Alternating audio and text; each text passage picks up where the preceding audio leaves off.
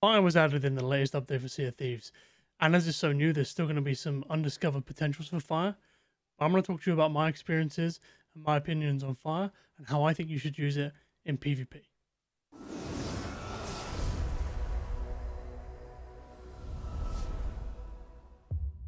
Fire is a brand new mechanic to Sea of Thieves. So as it's a brand new mechanic, we need to know everything we can about fire before we can take it into PvP. I'm going to give you a list of cans and can'ts and read them off like bullet points. You can hold 5 firebombs. They work as a mini light similar to cursed cannonballs. The trajectory of a cannonball is the same as a firebomb when fired from the cannon. It has its own unique in-flight sound. If you hit a player with a firebomb, it will do 30% damage over around 15 seconds. It doesn't do any initial hit damage, but it does tick quite quickly. 30% is a good number to remember, because if you can hit somebody with a firebomb and then snipe them with an eye of reach, you're probably going to kill them. Firebombs when fired from a cannon don't cause impact damage, but they do transfer the fire directly through the hole to the other side and set the ship on fire. It takes around 70 seconds or so before a hole is created if it's not put out, and it seems to be more of a proximity damage, a bit like a mermaid from the statues, rather than an actual hitbox damage. Fire spreads really slowly, but when it does create a hole, it creates a tier 2 hole. If you throw any water at some fire, it will soak the water up and not put it back onto your ship, so you don't need to worry about refilling your ship with water. If you do get set on fire, you can run into other people, friendlies or enemies, to set them on fire, but when you are on fire, you can't be set on fire a second time. It does not stack. So you can use this to your advantage by running around the ship to a safe point if you need to. When you need to put yourself out, all you need to do is jump into some water or scoop some water up in a bucket and use your ADS button on your controller or your mouse. For me, it's right click. If you do this and you're standing on top of some already burning fire, you'll put yourself out and the fire you're standing on. Prolonged exposure to the fire from the mast, the helm, or the anchor will slowly do damage over time. It will take the mast down, but it takes a long time. It takes around 70 seconds per hole, as I've already said, so it takes a long time to take down each mast. It takes the same amount of time to create damage to the helm and to the anchor, but it won't drop the anchor. If you leave something on the cooking station, it will eventually set your ship on fire from that point. It does burn skeletons really well. I'm not sure if it burns different skeletons of different types at different rates, but it does seem to be quite effective. It will cook animals if you leave them as well, so if you stack a lot of animals up in one go, I think you can probably cook them all in one go. You can set skeleton ships on fire with it. The skeletons on board will not put the fire out, but the fire will go out shortly after it's been put onto the ship. If you have any amount of water in the hull of your ship and a firebomb hits that area, it will not start a fire and it will not take the water out of the hull of your ship. Kegs, when set off, will cause fire to happen as well. They can also be set off by fire, which means if you have kegs in your crow's nest and your mast is on fire, eventually those kegs will be set off by the fire that is on your mast. It takes around 15 seconds from when you're set on fire to the maximum amount of damage to happen to you. But if you do die to fire, you'll now get the red flame if you try to go to the lantern that is on the Ferry of the Damned, which means you no longer need to go to the Devil's Roar to get the red flame for the Fort of the Damned or for any other reason. If you're in a storm, the lightning will now set you on fire and it will set your ship on fire. But because of the rain, if it's an open exposed part of your deck or ship, it will set on fire and then immediately go out. However, if there's fire below deck, it will not put this out unless it's in the bottom part of the hull. Lastly, pets don't like fire and they will make noise when there is fire around, which means if you put your pet near your cooking station and you start cooking and start setting on fire, they'll start squawking or shrieking and they'll let you know. As well as they'll let you know if fire is in any other parts of your ship. There's not as many can'ts when it comes to fire, but there's definitely some important ones. You can't set the Meg on fire. You can't set the Kraken on fire. I don't know if you can kill them by directly hitting them or not. If you throw the firebomb on the ground, it doesn't set the ground on fire. It only affects players and ships, including skeleton ships. If you are on fire, you can't emote, which means if you get hit by a control ball, like a control cursed cannonball, it will not affect you. So So if somebody fires a jig ball at you and you're on fire, you won't start dancing, which you can use to your advantage, because if you are dancing, somebody could throw a firebomb at you and get you out of that state, because as soon as you go on fire, all emotes get cancelled. I can see this being a bit of a problem when it comes to the Devil's Roar again and tucking potentially, but I'm not sure if the volcanoes themselves cause fire to your ship. I'm pretty sure they do, so be aware of that if you are tucking in the Devil's Roar. Now that's the cans and can'ts out of the way, let's talk about the three main ways that you're going to use these firebombs when it comes to PvP. You're going to use them when you're boarding, you're going to use them when you're fighting on an island, and you're going to use them with cannon to cannon fire. With the last one, using your cannons being the least effective, especially at the start of a fight. And we'll talk about that in a minute. Going back to boarding, there's definitely places on a ship that's far more effective to use a firebomb on than others. If you can hit a player while you're placing them in these places, even better. But what you're looking to do is place firebombs in strategic places so that you can defend them easily while the fire does its work to create holes on the ship and create problems and do damage to the players as well. On a sloop, and in this order, this is where you want to place your firebombs. The first one you want to drop is under the bowsprit in the bottom part of the deck of a sloop.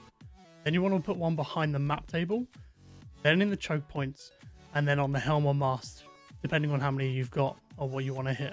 And the reason why you do this is because if you place it below on the sloop, you can stand below on the deck and you can defend that position while the fire does its work to create an additional hole. If there's already water in the bottom of the sloop and a hole, then you don't need to place it there. But if there's no hole and a little bit of water, it's probably more beneficial to scoop the water out so you can create fire below deck to create a below deck hole. Then you want to create fire behind the map table, because that will then eventually create holes at the back of the ship. You want to put it behind the map table because it's kind of out of the way, and I feel like people will see it's behind the map table and think they won't have to deal with it because they don't need to run through it. Then you want to place it at a choke point, so on the top of the stairs, in the middle part of the deck where they have to run through to get to you. This will give you two things. It will create damage to them if they run through it, and it will also make them focus on that part of the fire rather than the fire that's behind the map table as well. Lastly, you want to hit the mast or the helm, because eventually you want to do enough damage to them to take them out of the fight a bit longer if you need to. If you need to bring your ship back, or if you die and you need to get back, you need to just keep them busy. That's your main aim there. On the brig, it's very similar. You want to place one at the far end underneath the bowsprit. You want to do this first, same with the sloop, because once water starts coming in, that fire is going to go out. You want to immediately, if you can, place a firebomb in the sleeping area, and then at the bottom of the stairs or the top of the stairs until water starts coming in, just to stop them from coming down, to get them to focus on that bit of fire while you watch, to stop them from coming down to put the fire out. I did a couple of tests with the brig, and I placed a firebomb under the bowsprit and then in the sleeping quarters. And again, in the sleeping quarters, that's where the holes were created first, even though there was that time difference between me placing it at the front of the ship and then placing it in the sleeping quarters. However, when you place it in the sleeping quarters, the two tests I did, each time there was 3 holes created, and the brig filled up really, really fast from that. So I think fire is the most effective against the brig in its current state. And because you place it in the sleeping quarters, they can't get any water in there to put the fire out while you defend without coming down and exposing themselves to you, which again is why you then place fire bombs into the choke points. The galleon is definitely the hardest one to do any damage with fire in a quick manner. Same as the brig and the sloop. You want to get to the bottom deck, place it underneath the bowsprit at the end so it's well out of the way, so they've got a long way to run. You want to go back up, throw some fire in the middle deck where the ammo is. Then you want to place some fire on the first set of stairs at the bottom. Again, that's a choke point. Then you want to defend from here. These are all the strategic positions that I've found right now. Maybe it'll change in the future, but these are the places that I think you should throw them first. If you find more firebombs, you have more teammates, just chuck them in as many different places as you can, create as much chaos as you can. But you want to put them in places where they're not next to each other, so one bucket doesn't take out as much fire as it possibly can. Create little pockets of fire in different places. to make it more chaotic for people. If you're fighting somebody on an island, they're very likely to use hard cover to protect themselves while they try and peek you and shoot you. You can use firebombs in these instances to flush them out or to cause damage to them. They're very unlikely to have a bucket of water on them anyway, but if they do, you'll probably hear it, and then you can throw a second one to cause more damage to them. Once they're on fire, they're probably going to want to try and get out of there, or they're going to be easy to snipe with the Eye of Reach. Just be aware that you cannot set the ground on fire. It does have an AoE splash damage effect, so you can hit multiple people at the same time, but it will not set the ground on fire, so it needs to be quite a direct hit. The third and last place you're really going to use firebombs is from your own cannons. I mentioned at the start that this is going to be the least effective. This is just because it's not easy to land a cannonball accurately and consistently over different scenarios and terrains like it is to be able to get on a ship and throw your firebomb. So you might have 5 on you, you're not going to land them all, and you're not going to land them where you need to. But when you do fire at an enemy ship, what you want to be doing is landing it in key positions, primarily where the cannons are, to stop them from firing back at you. It's going to be a more effective peace ball, essentially. You want to land it on the masts, so eventually the masts will go down or they'll have to deal with it, or at the helm. These are the key points. Oh, and the last place is the choke points where they will bail from, etc. Because you want to try and do damage to them, so you can use your Eye of Reach to be able to snipe them.